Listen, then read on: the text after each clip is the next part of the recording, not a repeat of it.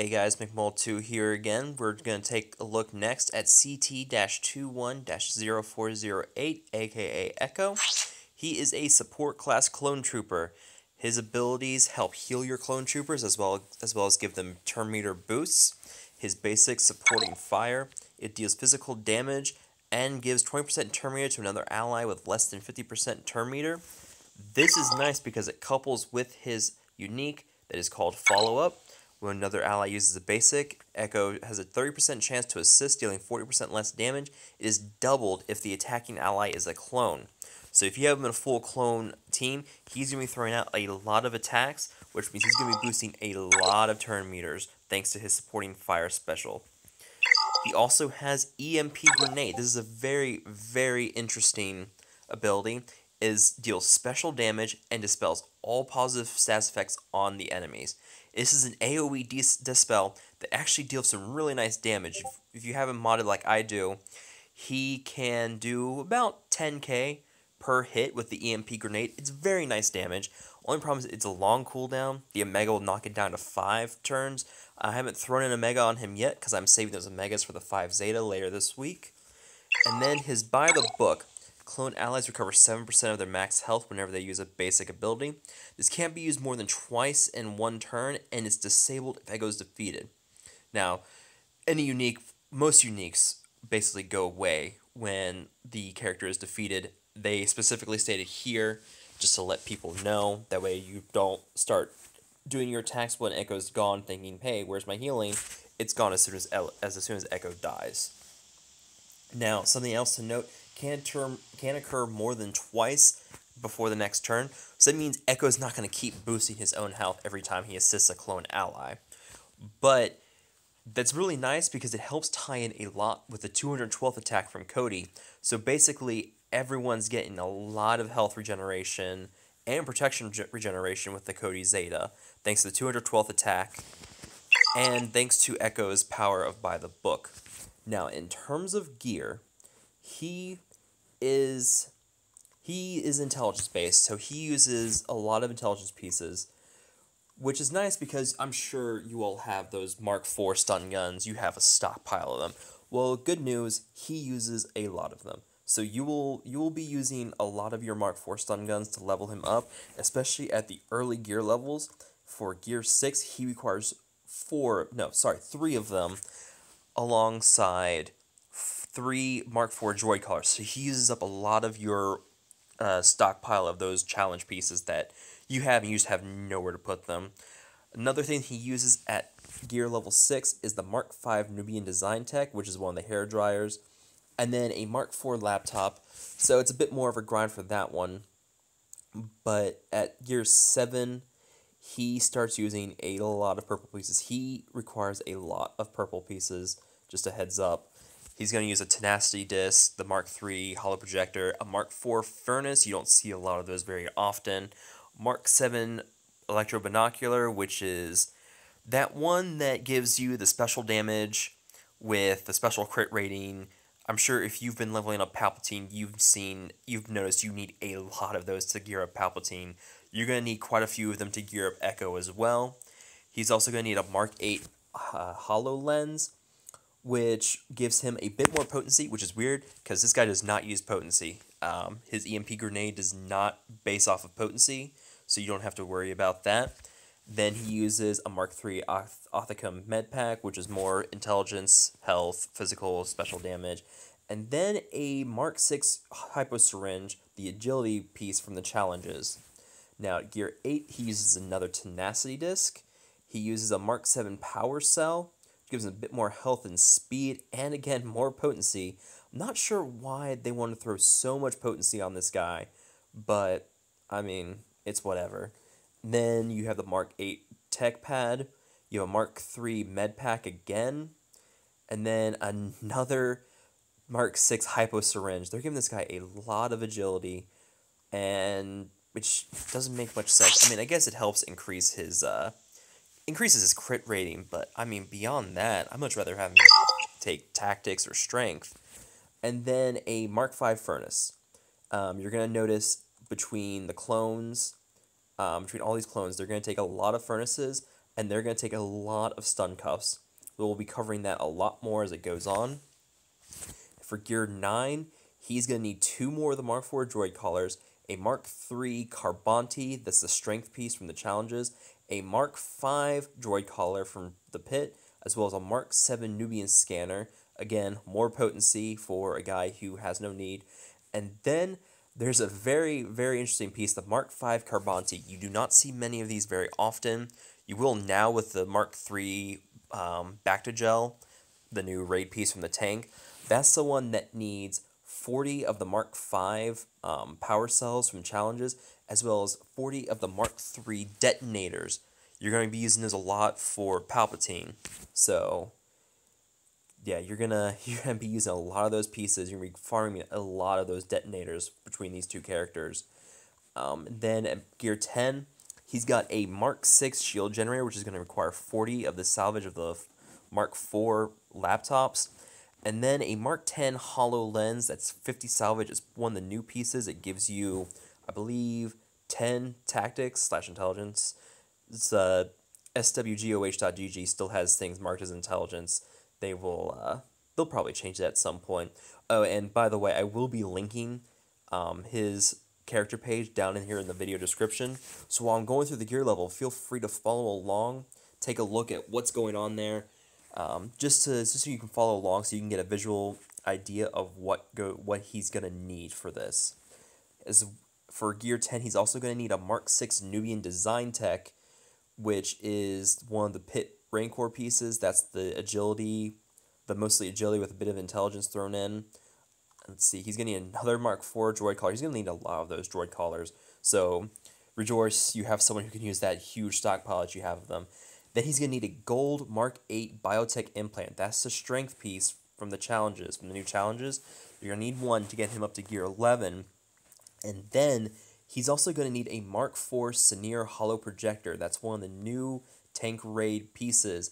It gives a small amount of health, gives a bit of more physical damage, and some armor penetration, which is going to be nice for him because he's going to be attacking a lot during the tank raid with your clone team. So anything that can give him more physical damage and armor penetration, totally, completely worth it. Now, once you have him to Gear 11, he's only got 4 pieces you can use right now. He's got a Mark 11 Blast Tech Weapon mod. It's a plus 75 physical damage. Definitely want to get that for him. He's also got the 120 special damage. You can definitely use that as well. I can craft one. You can also use that. That's going to be big for his EMP grenade. Anything you can get more special damage for him, definitely use it. Also need a Mark VI Fusion Furnace. More tactics, more special damage. Increases the damage of his EMP grenade. You definitely want to get that for him, so we can use that to help knock down the turrets faster. And then another gold strength piece. These clones, this is the major issue that was with them before the level 85 cap increase. They were very squishy. CG has done a pretty good job addressing that by giving them a lot of health and armor and strength pieces like this, and that holo projector, the Mark IV one, that gives health as well. So they've come up a bit in terms of health. Cody especially, which I'll cover later on with him, he was super squishy back when it was level 80, and they gave him a lot of strength pieces to help raise his armor and health, and that has definitely helped make him much better. Now, looking at this, you can see he's tactics-based. Health and protection, about 18,000 for each, not too bad. His speed, without the speed mods, it's about 130. You're not going to need to worry about his speed too much because he's going to be assisting so much that there's no real need to have him going as fast as possible because most of his damage is going to be coming from the assists anyways. Potency, he has a lot of potency. Not sure why they want to throw potency on him so much. I guess that's just CG and the way they have issues with getting characters the correct gear. Physical damage, I've thrown a bit more plus offense on him for that. Physical crit chance, as you can see, I gave him a lot of crit chance, 30%. That is a lot through mods. Yeah, you're going to need that for him because the more assists he does, the more damage he does, and the more crits he does on those assists, it will definitely add up. I think he is number 3 on my damage behind Fives, and that's because Fives has an assist, or excuse me, Fives has a double tap, and he gets the increased counter damage. In terms of armor, He's alright, 25%. That's modded up, so he's sitting about 20% armor. So he's still a bit squishy. He will definitely be able to take a couple hits, but he won't be able to take much, which will mean you need some kind of tank. If you're going to use him in an arena or anything like that, you're going to need someone he can hide behind. As you can see, special damage, he has quite a bit of special damage. That's why his EMP grenade deals so much. And, I mean, yeah, you can see the special crit chance. I mean, he does a lot. Let's see, resistance. So he's about the same resistance and armor. So, I mean, hide him behind someone, keep him alive. Now, in terms of mods, so I've got a speed arrow on him, just because speed arrow, I mean, what else are you going to use? Protection. You don't need to worry about protection too much because of Cody. I may try throwing an offense arrow on him at some point, if I had an offense crit damage arrow, which I don't think I do. No, I don't. Not for crit damage. So keep that at speed for now. For his triangle, you want crit chance. You want to get as much crit chance on your clones as possible. So try to get them there. Definitely throw crit chance on him because it's going to be a lot more crits from his assists. And that will help boost the 212th attack from Cody. Because you can potentially get 2 Echo attacks per 212th attack. So that will definitely help knock down the cooldown in case someone doesn't crit. For Cross, he's sitting at protection. I'm going to take a look at that. I'm probably going to end up throwing a cross on him that gives offense. Probably one of these. I'll take a look at it more later down the road. I'm pulling nice damage with these clones, but I am still in the experimentation phase with them. I still have a lot I'm trying to figure out with them.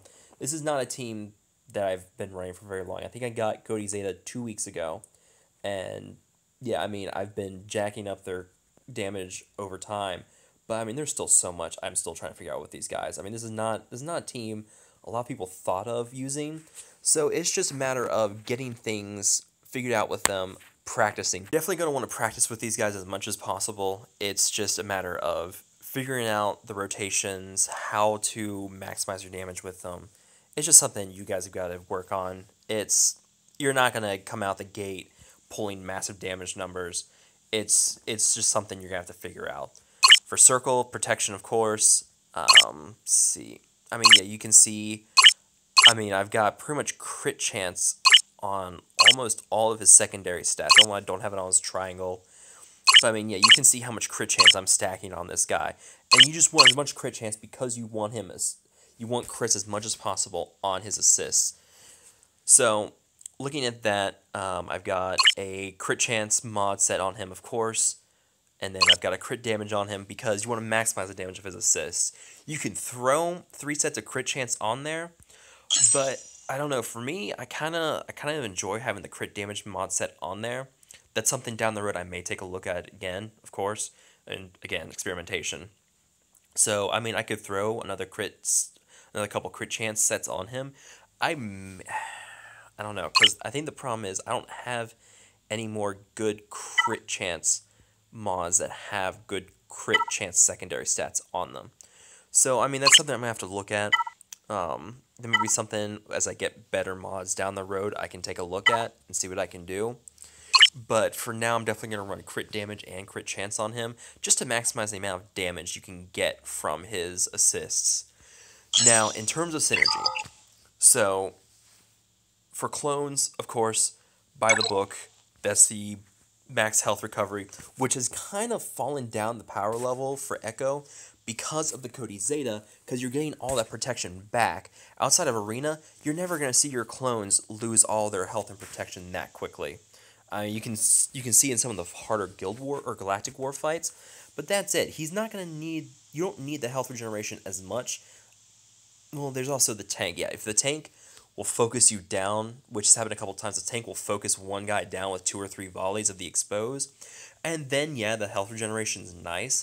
But, I mean, outside of that, there's not much health regeneration you need to worry about with clones anymore because they get their protection back. Follow-up, again, it helps to have clones there. It's not necessary to have clones to get a good... It'll help maximize the assist, but you can use him outside of a clone team without any problem there. And same with Supporting Fire. It's not clone specific. So you can use him in any regular team that you have, and you can get all these assists out of him. I remember back in the day with Rancor, I had him on a team of, I want to say Rex, Tebow, Echo, and I think Fives, and I think Qui-Gon, and just to boost the turn meter, and he was pulling second most damage out of everyone. He was still getting a good number of assists. So yeah, I mean, use him on a team that's not full clones. It's okay to do that. You don't have to worry about losing out on too much damage from him. He still does a decent amount. I mean, when I do my, I'm doing a walkthrough on clones later on in Galactic War. I'll do a narration of that, explain what's going on. You'll be able to see their damage. You'll be able to see how well he does. I mean, you don't have to worry about him not doing much damage outside of clones. His attack will still hit really hard, and that's even without a full clone team. They don't determine how much damage he does per attack, so that's not something you have to worry about. So yeah, feel free, use him in any kind of team that you have, and don't worry about someone saying, oh, well, you need to use him in a full clone team. You don't have to, trust me. So yeah, use him wherever you want to. He's definitely one of the clones that has a lot of synergy outside of a clone team. So yeah, feel free, use him wherever you want to. Later today, I will try to work on Fives next. I'm keeping an eye on my guild's raid. We should be having Phase 2 pop here soon, and then I will do a narration of that, and we will go from there. Alright, guys? Thanks a ton for listening. Feel free to like and subscribe, and I will see you guys later.